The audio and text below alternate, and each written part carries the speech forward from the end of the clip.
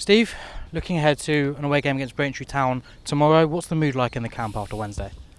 Yeah, mood's fine. It's the next test. It's it's going to be a tough game. But no, look, it was a positive performance the other night, despite the result, and a lot better than the performance on Saturday. So look, we just need to keep working. We keep following our processes that we do, keep being good people, and I'm sure the results will turn back around. And what have you said to the players as we look to get back to winning ways? Nothing, just the same messages we always give. Keep carrying out the plan and keep working hard. And we know we've got to tidy up at times, especially going forward.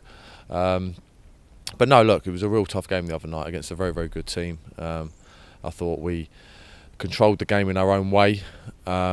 We caused them to get frustrated. We caused them to change a little bit the second half, and we was definitely in the ascendancy in that game. And so we just didn't get that. We just didn't get that moment that we needed. So no, look, the players we're all learning and growing together, and so we know where our squad is. We know how young our squad is, and how much growth they've got in them, and we just need to keep helping them grow and educating them, and still a hell of a long way to go. And you touched on it, a positive display against Gateshead despite the result. How do we sort of turn those performances into results?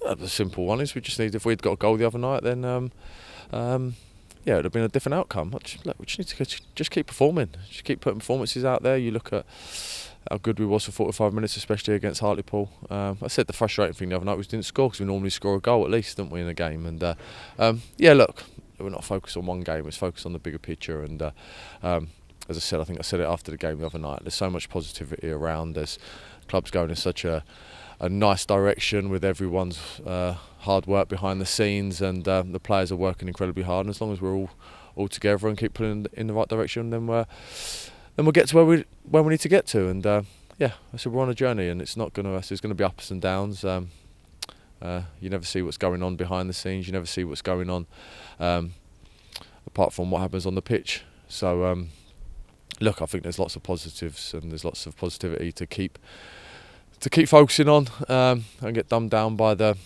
results. You just as quickly as you lose one, you win one as well. So I said, hopefully we're talking at 5 o'clock with a positive result. And Braintree themselves are looking to bounce back from a couple of defeats. What challenge do you expect from them? Yeah, look, every game's just legs. This league's crazy. It's there's no easy games. There's no games where you just think you turn up, you're going to win, and there's no games you turn up and you're thinking you're going to get battered, because these are so much better than you. Look, it's just going to be another test, and it's our next one. It's an away game, which are always tough.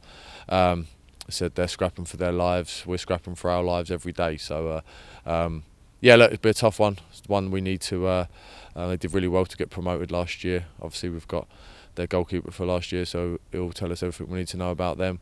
And look, it's a tough test. One we're looking forward to.